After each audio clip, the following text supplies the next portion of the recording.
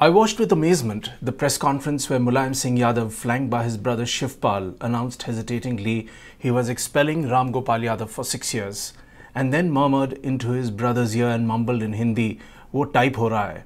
And what was being typed was the expulsion notice of his son Akhilesh Yadav from Samajwadi Party. We know what happened next. But for me, that moment sticks to mind as it was the defining moment of how an old patriarch lost the plot completely. I have met Mulayam many times in the past in his better and tougher days when Netaji, as he is known, held the strings together. He possibly anointed Akhilesh thinking the young man would remain a puppet on a string. He propped up satraps like Azam Khan, Shivpal, Naresh Agarwal and a few others, all of whom were sure to ensure Akhilesh would remain weak and supine. Even the return of Amar Singh or allegiance with Don Mukhtar Ansari were all done without Akhilesh's consent. Mulayam often publicly reprimanded his son, saying he had no control over the party and he would himself intervene as and when required.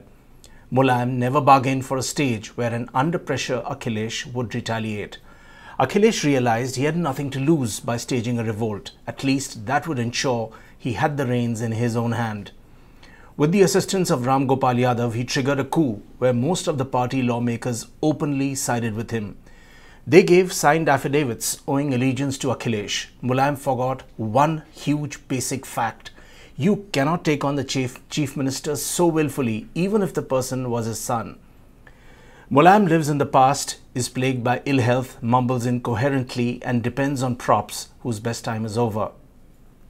People like Shivpal may claim to have built the party at the grassroots level, but they cannot command the respect of the younger lawmakers or followers who swear by Akhilesh. It also does not matter now whether Mulayam gets the party election symbol or not, or if it gets frozen by the election commission. Mulayam has been played. It is game over for an aging Mulayam who also has to cater to his second wife's family, where his ambitious daughter-in-law Aparna Yadav wants a place under the sun, like Dimple Yadav, wife of Akhilesh. It's too early to conjecture whether Akhilesh would win the coming state elections even if he ties up with Congress. BJP is certain to put up a formidable fight, while Behenji Mayawati is playing the Brahmin and Muslim card rather well by issuing over 200 tickets to this combination. Even as Mulayam went on droning how he built the party and made so many sacrifices, he clean forgot the old order has changed, yielding place to new. And his main allies are again ghosts of the past.